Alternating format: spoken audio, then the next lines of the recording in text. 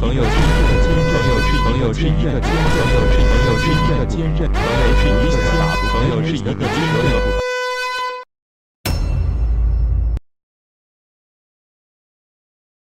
That's some nice foster water though. Look at that. Look how that flows.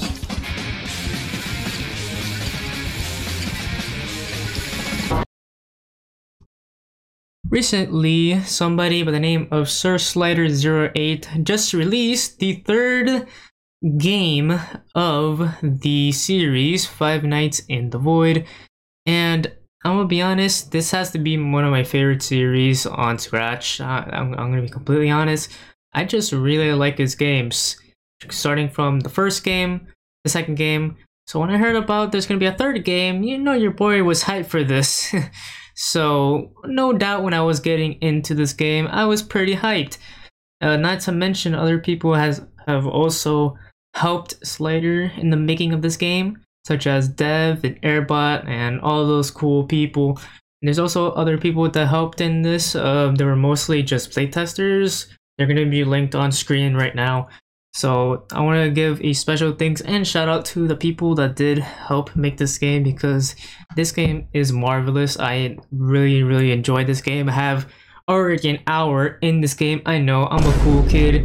I'm already like the best player here. I got all the endings, and yeah, it was pretty neat. But I'm getting off track. Anyways, just expect a really good score from this, because this might be the best game so far in the Scratch scale, and I have really good reasons why. This game is a masterpiece. It's not extremely good, but it's better than what I've seen so far in the this year. So anyways, I'm just gonna get into it. Already from the main menu itself, it's already amazing. Actually, I'm gonna back forward a little bit. I would like to give out a little quote here, that these games, all of these games from the first game to all the way to this third game, all of them needs turbo warp in order to run these. I don't know if that means anything. I don't know if that's just a waste of time or anything, but I just thought that was pretty silly, because these games, I never really see people say that they should play it on turbo warp. So when I saw that this has to be turbo warp, I was blasted in my chair. Wow, that is actually crazy. This game has to be played on turbo warp, and it can't even run on Scratch. That's how crazy these games are. Anyways, back to the video. Alright, so already in the main menu, it was pretty good main menu. An Easter egg you guys could have done, I was kind of hoping you guys would do it, is that in the word Brody, I think that's his name, Brody. Sorry, I'm not really looking at the game. I know there's gameplay, but I'm just talking over it, so I can't really see. But in the name Brody, in the main menu, you should take out like the LED, so it says die instead. I think that would be pretty neat. I mean, I don't know. I'm not the best creator, so whatever. I just thought it would be really cool. Anyways, getting off track again, we get greeted with a TV, and I think you play as this kid, and there's this guy named Seth, and then he pretty much takes you to the void. I think I don't know too much of the story here. The lore here gets deep, but I'm gonna be honest, the lore or the main story is probably the weakest part about this game. I don't really know too much about it. Apparently, just by going from the story itself, your father died, I guess, which Seth said, and I already thought that was pretty cool. But when you play the rest of the game, that just gets dropped instantly. He never gets mentioned ever again, and it's whatever. But the visuals here are amazing. I really like the visuals. I mean, whoever did the visuals did a really good job at them, so good job. I think it was Dev that made them, I'm not really sure, but whoever made them, really good job. It looks marvelous. Like, it actually looks pretty cool, especially the cams. I like how the cams, they made them black and white. Normally when you go into a normal game, they're colored, which is fine, but here is a little different. So I really like that. The characters, absolutely amazing. And I don't know who plays the phone guy because it says here that his brother plays phone guy, but then it says that Airbot plays the tapes. So I'm really confused. I don't know what I'm listening to. Am I listening to the phone guy or am I listening to the tapes? Like I'm a little confused about that one.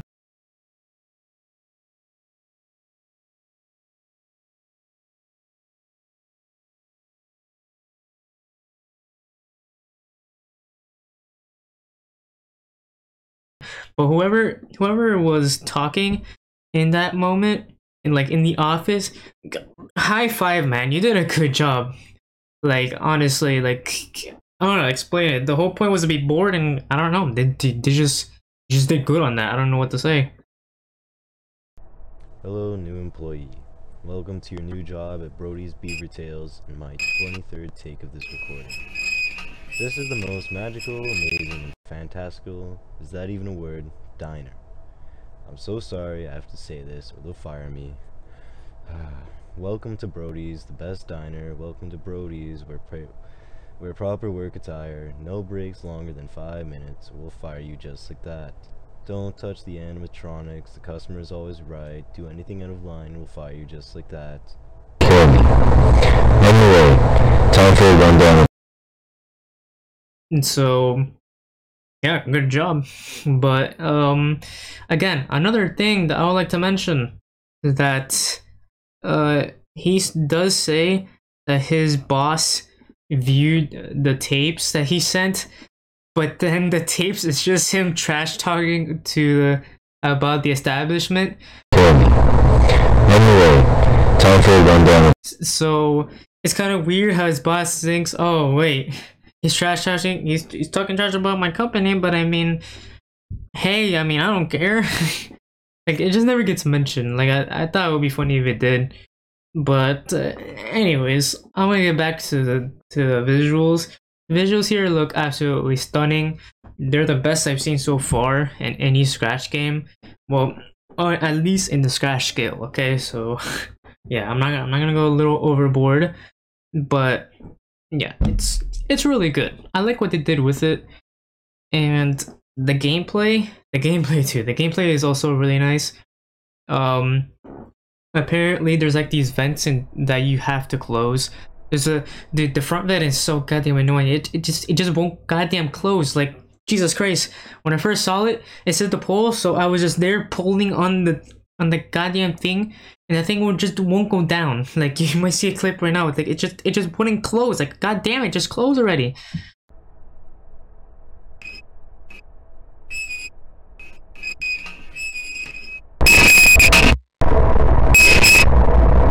Like it's just so frustrating because then there's like this foxy like animatronic coming at you, and then you're just panicking trying to close the vent, and you can't close the vent because god damn it, it's just so weird at first. But Jesus Christ, that was a little bit horrifying, and Jesus, like I can't tell you how many times I almost died because I couldn't close the vents. Like trust me, if you're panicking, the last thing you want to do is drag your mouse so fast to the point where you can't physically or mentally even move the vents at all. Which, by the way, there's also 2 other vents on your left and on your right, and apparently you have to press on the little gear on the top left so you can close them. The cams sometimes go off, so you gotta reboot them. And there's also another panel which you can pull up, and then you can reboot the toxicity. God, I can't talk. Okay.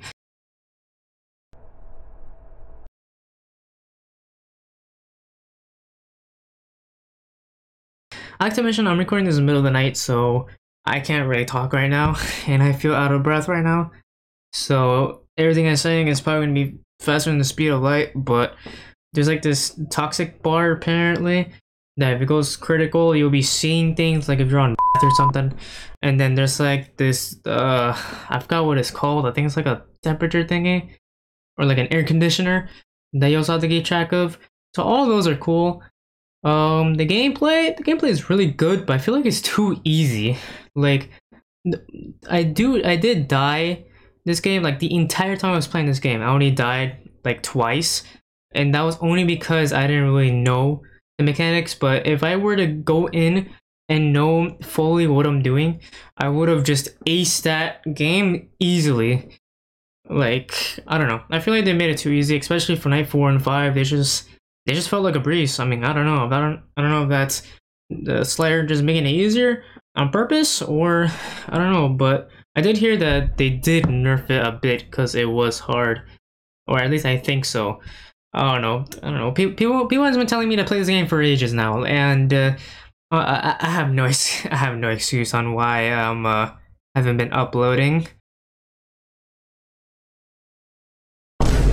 朋友是一个坚韧，朋友是一个坚韧，朋友是一个坚韧，朋友是一个坚韧，朋友是一个坚韧。Okay, there's definitely no reason why I haven't been uploading. Okay, you don't have to worry about that one. But anyways, I think that's pretty much it for the gameplay. I can't remember anything else, but they're just simple mechanics. I really like them. And god damn it, that vent, dude. I just can't get over that damn vent. That vent is just so goddamn annoying. I hate it. I just goddamn hate it. And going into the audio quality, the audio like in the gameplay is good, but whenever it's the kid, they didn't even give a name to the kid. They just call him the kid, which is kind of funny. And Seth, their conversation is it's a little weird. Doesn't really feel like a conversation from time to time. Like Seth would be like, "Yeah, there's like killer robots here," and then the kid is like, "Oh, okay, well, goddamn, there's killer robots here." Then, wow, is there any more of these? And Seth would be like, "Yeah, there is. All right, good luck." I can't believe I'm doing this. Don't worry, you'll be completely fine. You're learning from a master, so yeah. I learned all these FNAF skills from a small YouTuber called Markiplier. Oh god, now I sound old. Anyway, here's the animatronic.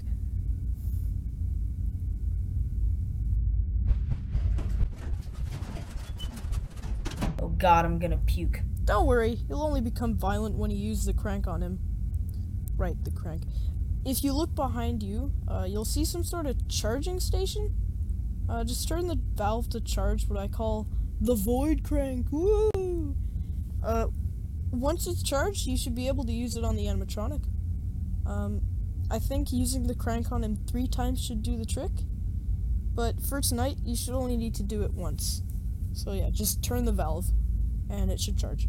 So am I safe in this completely dark room with a 7-foot-tall death robot in front of me? Maybe yes. If something does try to eat your face, just shine the light on their face, and they should go away. Yeah, you can do this. I never asked what your name is. Seth. Like, it just doesn't feel human, kinda. It just feels really weird. Like, there was also another thing that I just found a little annoying. Like, Seth would just be eating chips. By the way, the chips were goddamn atrocious. I didn't really like it.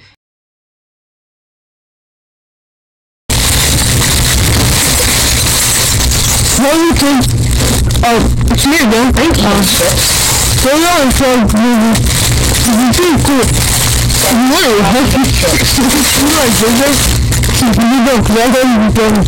It didn't even sound like he was eating chips. It sounds like his mic was just glitching right then and there. And it just felt weird. Oh yeah, look, there's a bunch of killer animatronics. Anyways, I'm gonna be eating my chips as you have a literal killing machine right in front of you. Like, I don't know. I feel like it's supposed to take a serious tone, but then in the very beginning of the game, it does take a serious tone. So I'm really confused about it. Also, I really like how they put Day Shift at Kerbo, like the little face at the end. That is my favorite part. I cherish that. It's because, dude, Day Shift at Kerbo was a good game. But yeah, anyways, back to the audio quality. It is good, but I don't know. it does have its time where it's just a little weird. It's just a little weird sometimes. It's not bad. You know, I'm glad that I did voice acting. It made the game a lot better. It's just a little weird. It's just a little weird. But yeah. Anyways, actually forgot about there's a maintenance mode apparently, which the animatronics come in, and this is exactly what we're talking about for the audio. The animatronics come in, and then they will sit there, and then you have to turn this wheel like once or 3 times, and then you gotta shock them. But then there's like another animatronic that's like hiding in the shadows, and you gotta go and find them. I did found a glitch. Yes, that is right, ladies and gentlemen. I found a glitch in this game, 100%. And what was it? Apparently, if you shine your light in one of the animatronics at the, I think my editor has it covered because it just happened. Apparently, when you shine your light at them, there's times where it doesn't really work, and you sort of just die. Like what just happened. Like, I don't know if that's a bug, or maybe I waited too long, or what, but this is like the second time it happened so far, and it's just really weird. I don't know if that's how it's supposed to work, but hey, whatever. So anyways, I did ramble a lot about this game, so I'm trying to get better and better at making scratch scale. This is like the 3rd or 4th episode of the scratch scale, which by the way, we're almost at 8,000. By the time this is uploaded, I'm gonna be already at 8,000 subscribers, and if it's not, it's a little awkward, but I'm gonna say it right now. Thank you guys so much for 8,000 subscribers. We're getting close to that 10,000 subscriber milestone, so yeah, I'm getting really excited about that. Like really excited. Anyways, I'm gonna put this on the meter or on the scale. So I know you guys have been waiting about 14 minutes for that.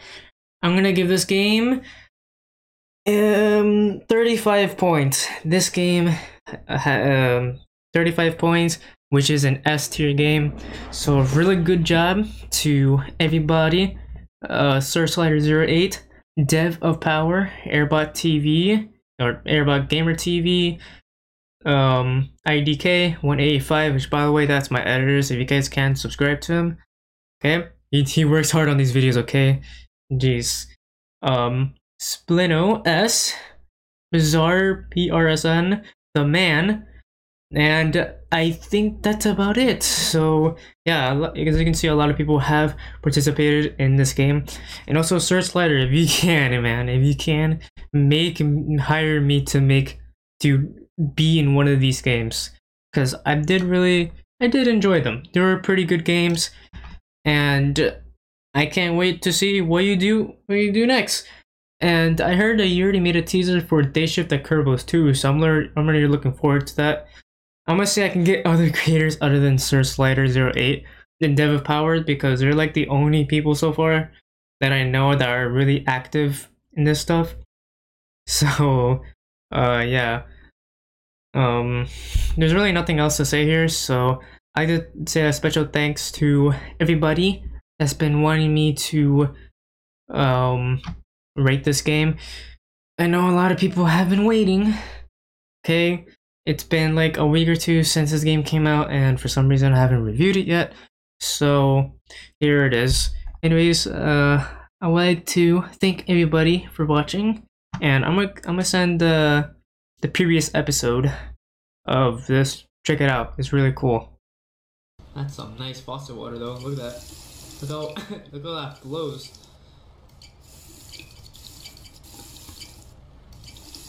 Faucet water.